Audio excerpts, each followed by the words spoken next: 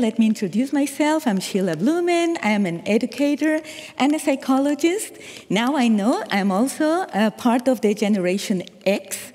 And yeah, you're learning every day something, right? And I happen to be the head of the psychology department at the Catholic University of Peru. So today we're going to talk about talent development as a turning point in social change. And let me introduce you Kiari. Of course, this is not the real name, but the story is real. Kiari means moonlight in Quechua. So Kiari was born in the northern Andean mountains in Peru. As you know, Peru is a South American country, the third largest country of South America. And of course, we have a beautiful geography. We have Amazon forest, we have Andean mountains where Machu Picchu is placed. And also, we have a desertic coastal area that is splashed by the Pacific Ocean.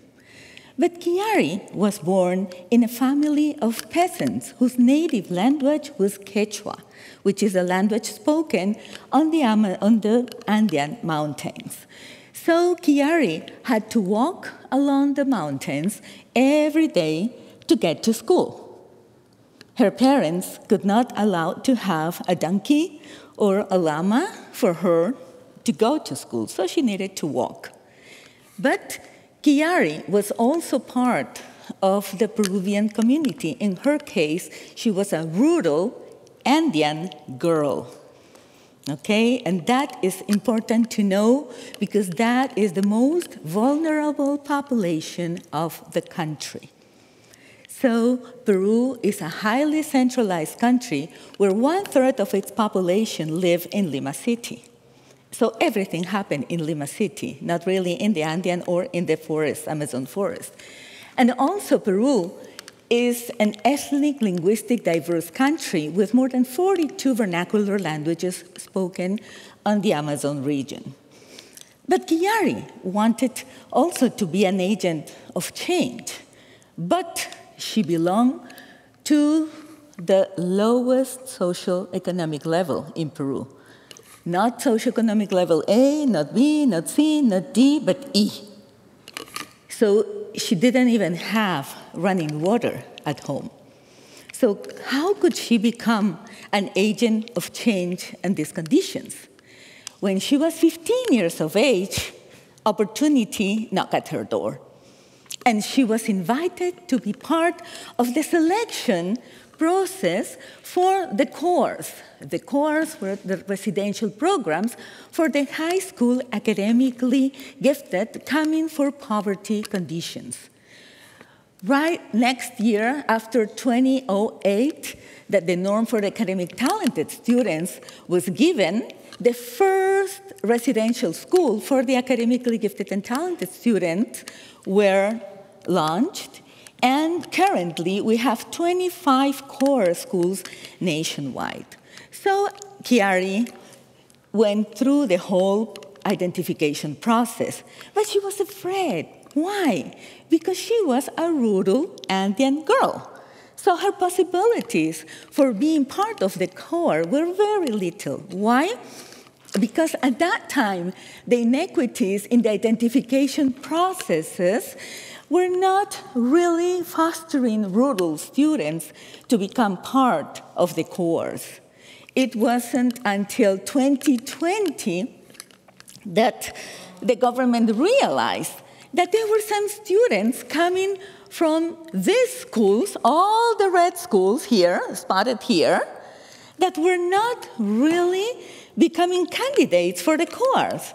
So if these were schools for poor children, how come not every school was identifying or selecting children for coming to the course?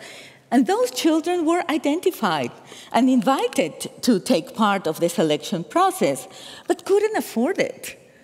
It's easier to come from Lima to Schiphol, Amsterdam, on a 12-hour flight than reaching from Lima to all these schools on a 3 or 4 day trip, going by plane, bus, llama or donkey, canoe, and walking.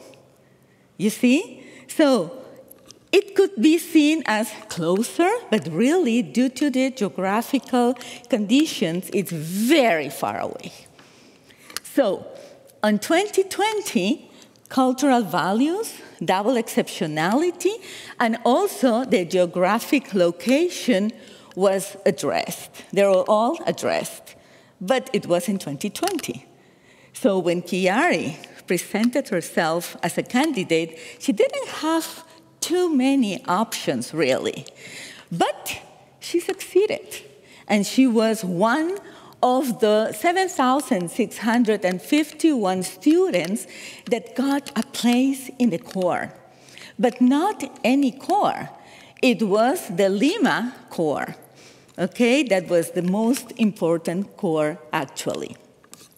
So you see, we have 25 corps nationwide, but she got a place because of the score she got on this identification program in the capital city, which was very good for her. Just to let you know, these measures are always validated for the Peruvian population, and every year we have pilot studies, and they go through all the psychometric processes in order to establish satisfactory discrimination between highly able students that are also high achievers along the 4 batteries that this involves. So Chiari got a place in the Lima corps, but she was afraid of going there. Rural Andean girl, having to go far away from her family to an environment, a context that she didn't even know. But this was a once-in-a-lifetime opportunity, and she took it. She was very lucky also that her parents supported her, because not every family supports that a girl, 15-year-old girl, would go to a residential school far away from home. And the core model was also a very significant support for her. Why? Because even though academic development and cognitive development were considered, there were also focus, and a big and significant focus on psychological well-being, social emotional development, identity development. This identity development was very, very important for the parents. The main concern, I would say, for parents living in the Amazon region or Andean region is that their children will forget their origins. You see? So this identity process was very important, and of course, physical health. Why? Coming from an environment without sanitary conditions, no running water, they needed to know if those children needed any, complementary vitamins or iron, and they always put supplementary vitamins in their food, because most of these children come with some malnutrition conditions. So Chiari went to the corps, she made new friends, also friends that had their same dreams, They wanted to become somebody. They wanted to become an agent of change for their own towns, villages, societies, context, and she managed to finish the corps. Corps are high schools, so they're 9th grade, 10th grade, and 11th grade in Peru. School training finishes in 11th grade. So she spent 3 years in the course, managed to finish them in a successful way, and was invited to the Young Scholar program, to continue her college education. Thanks to this, she entered the rank #1 university in the country. And she managed to continue through this umbrella of the Young Scholars Program, her education.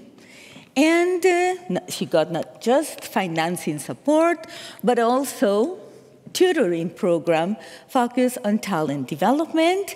And by the end of her studies, she got also mentoring for job placement. But Kiari wanted to do something else. She didn't want to go just, to work, but she wanted to keep on going on her studies. She got the opportunity to learn English, not just consolidating her Spanish, but learning English while she was at school. And at the university, she also learned French because she was thinking about going to France to continue her grad studies. But, she applied to many universities in the world, French universities, and her advisor told her, why don't you also apply to the USA universities? And she got entrance to the top 5 universities in the US, and of course the one that offers the best benefits, and so she took them, and she is currently studying at Harvard University, Kennedy School. Why? Because she wants to support other girls to keep on going with their dreams. We all know that talent is universal, but opportunity is not. Danda has a wonderful keynote the other day, right? Talking about this, and she is here, and I'm so pleased that you're here. We know that opportunities are not. So we need to keep on going for providing these children, these youth, opportunities to make this a better world to live in for all of us. Thank you very much. Thank you.